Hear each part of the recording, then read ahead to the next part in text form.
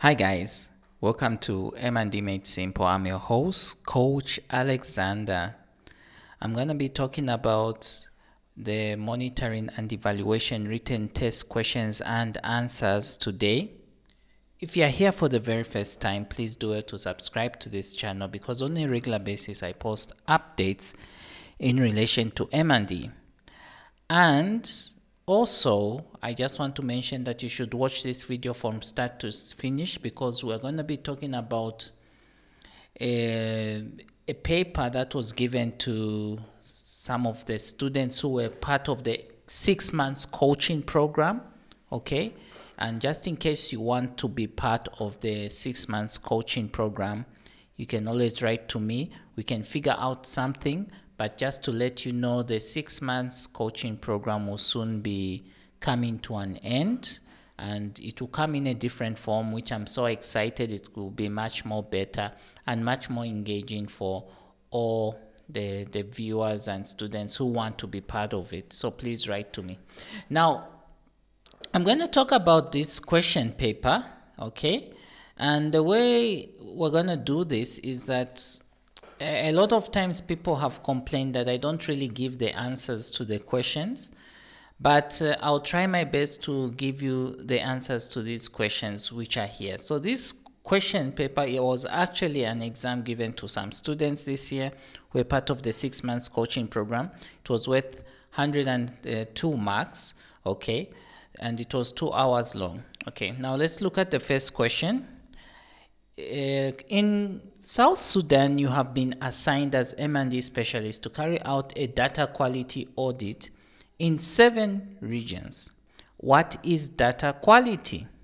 Okay, so data quality, guys, is basically, we are simply saying that is this data, this raw form, does it conform to a certain standard?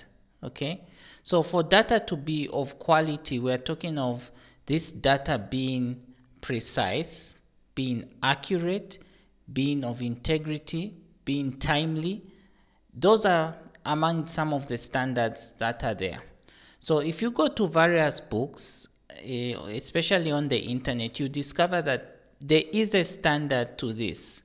So the key point is for you to understand that for data to be of quality, it must adhere to this standard,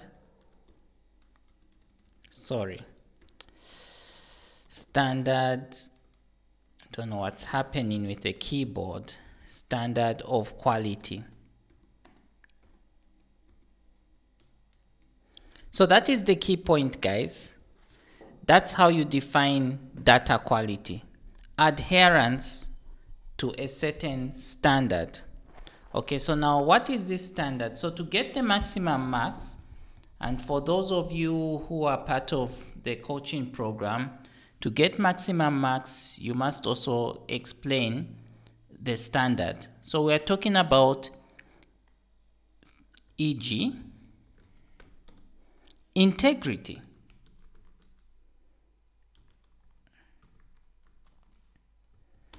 We're talking about accuracy.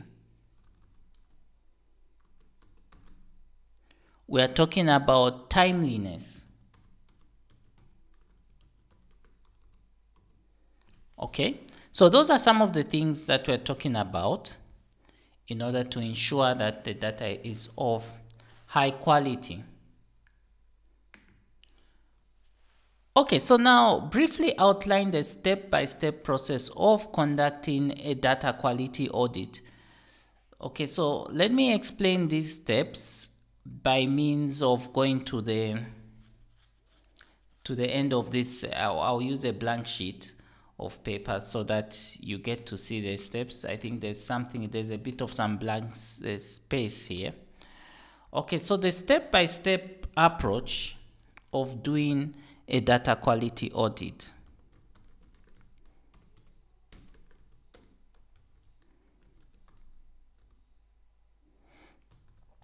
Okay, so just to start with, there isn't really, I wouldn't say it's not like whatever answer you write is wrong, okay?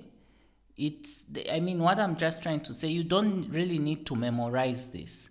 It's all about just giving some kind of generic approach, okay, of how this audit is done. There could be different processes in different organizations, but they are the same. So this question really wants you to really just give an overview of how this is done, and you still get the maximum marks. So the first step is to do a desk review.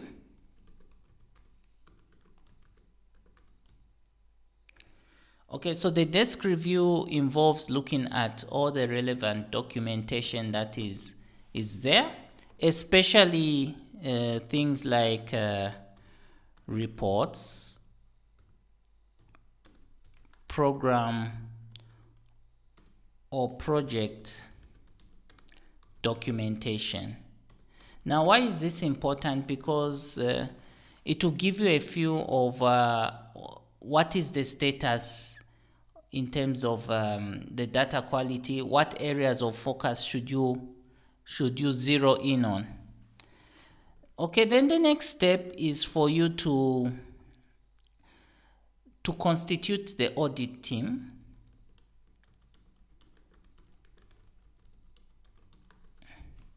Okay, so the audit team, basically you can do this data quality audit as an M&D officer yourself, or you can have a team, and a team doing it as a team reduces that element of subjectivity, because when you have a mix of different people on board, it helps improve objectivity of the activity, because each of them will be looking at things as they are, okay? Unlike if you just have one person. So you need to constitute the audit team. The next step is to select the sites. The sites to audit. All right. So normally the way it is as an organization, you have headquarters, then you have all these service deliveries, regional sites, or the sites at the grassroots. So you have to select the sites. Now, there is a criteria that you use to select the sites. So you must take note of that. There's a link I'm going to give to you where you can actually download this question paper, as well as download the actual process, the book that highlights these processes. So I'll give you that link at the end of this video. Then the next step is to select the indicators that will be audited. Now, the way it is that you don't audit all the indicators, okay? But you just select a few for obvious reasons, because you may be limited with resources. So it's just good enough to have one or two indicators selected. Now, there's a criteria that is followed to select the indicators that you audit. And one of the criteria we use to select the indicator is the priority of the stakeholders. Where do stakeholders feel you should concentrate your efforts when you do this audit? Another issue is if, for example, a certain indicator is receiving a lot of support, a lot of funding compared to other indicators, then that could be your priority area. Then the fifth step is to now conduct the data quality audit. Okay, basically, yeah, we are talking about data collection. Okay, so you do the data collection, but if you've watched the other videos that I did, I mentioned that actually you need to calculate variance, and you also need to assess the data management system. Okay, that's the 5th step. The 6th step is you do the analysis and report writing. Okay, actually before you do the analysis and report writing, you can actually do an exit, a debriefing meeting, because if you're in the field, you obviously need to give some feedback to the staff members in the field where you audited. So you do a debriefing meeting. Okay, then step 7 is the analysis and report writing. Okay, that's where now you do the in-depth analysis. And then step 8 is an improvement plan. So an improvement plan is basically where you tell the people you've audited that, okay, these were the weaknesses and this is the improvement plan we think you can use to improve on your weaknesses. Okay, so that's the step-by-step approach to doing the audit. It's not so hard, and I sometimes wonder why some of the students get this one wrong. It's not complicated, so please follow these steps. Okay, now let's go to the next question. The next question, which is question C, outline your findings of the data quality audit. Okay, so table 1 outlines your findings of the data quality audit. Okay, so now basically I talked about the calculation of variance, which is this. Now the way it is with variance is that okay, first let me give you this scenario. You've done the audit in these regions here. Okay, region A, B, C, D, E, and F, G. So the way it is, any variance that is between -5%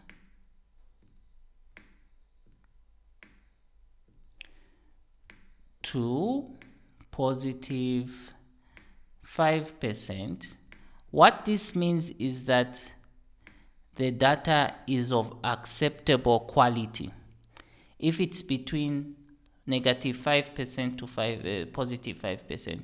So now the formula for doing this, you need to watch one of my previous videos to get that formula.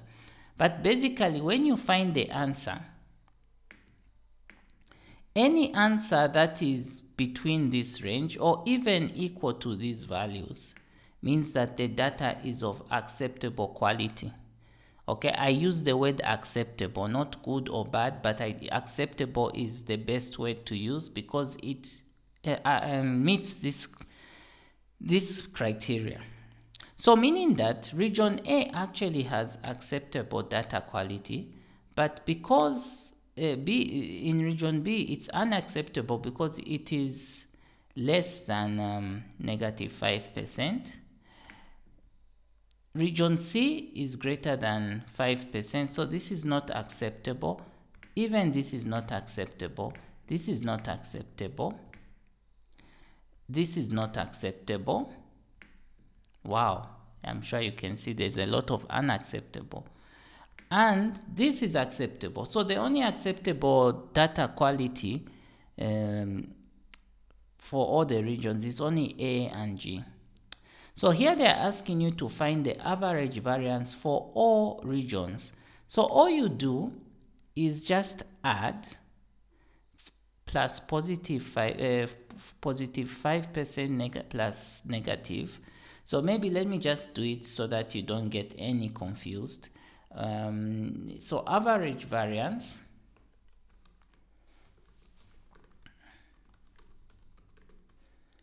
is equal to positive 5% plus negative 10% plus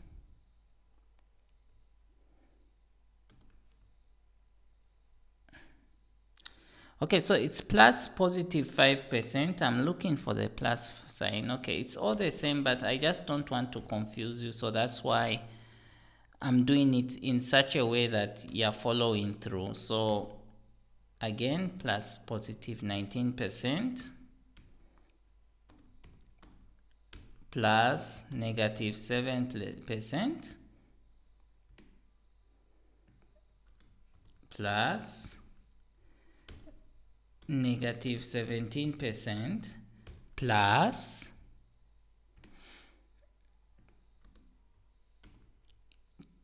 positive 5%. So what happens is, all you do now is, see, after you've added all these, you just divide it by the total number of values, which is 1, 2, 3, 4, 5, 6, 7. Okay? And whatever answer you get is the average variance. So again, if the average variance is outside this range,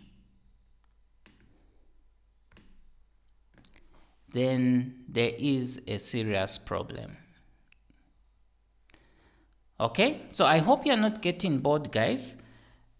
Let's see if I can answer one more question, and then later on at your own time you can answer this question yourself, the rest of the question yourself, by doing some bit of research. Okay, I don't want to be spoon feeding you, but like I said earlier on, if you want some help in the 6 months coaching, you can always write to me.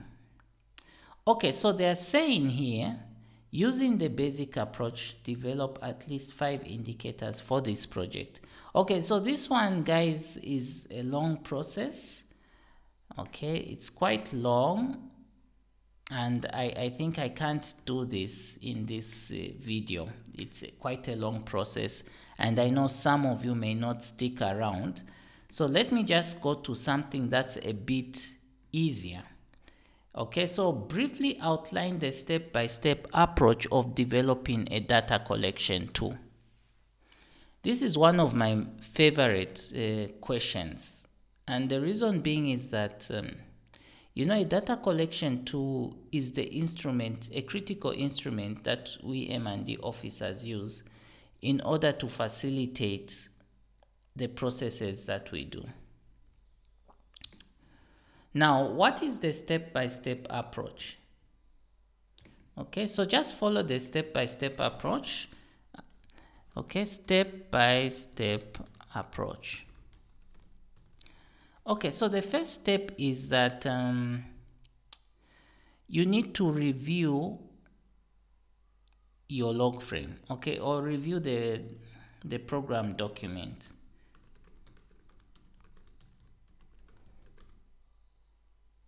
Basically, it's desk review. Okay, let me just say desk review. Okay, then the second step is to list all the indicators for your project. Now remember, the indicators are at different levels. You've got the impact indicators,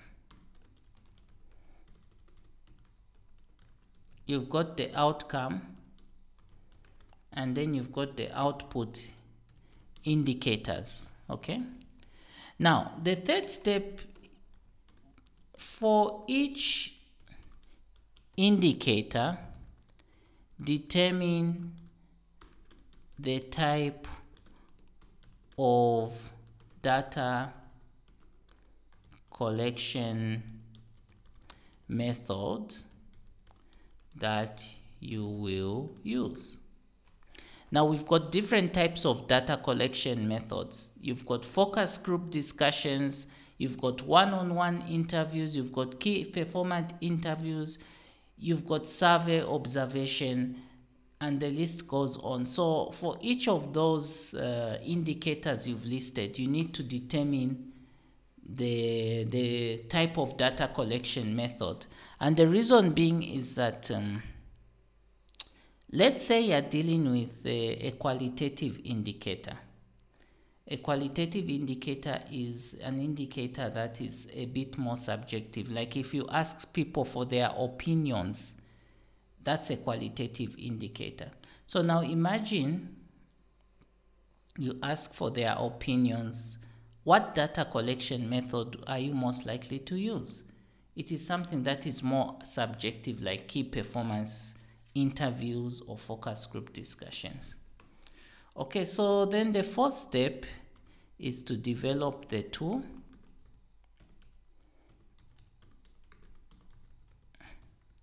The fifth step, test the tool. Okay, so when we test the tool here, you simply go to your office and counter check that this tool is capturing all the data in the indicators. Then the sixth step is to train staff how to use the tool. The seventh step is to pilot test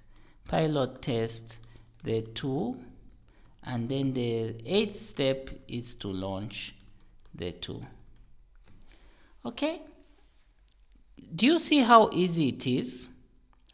I didn't have to read anywhere. All of this is because it has come from my head. It is practical, and that's what M&D should be all about. It should be something practical. So now I would urge you guys to answer these questions at your own time. If you have any questions, please feel free to get in touch with me. I've been your host, Coach Alexander, and see you on the other side.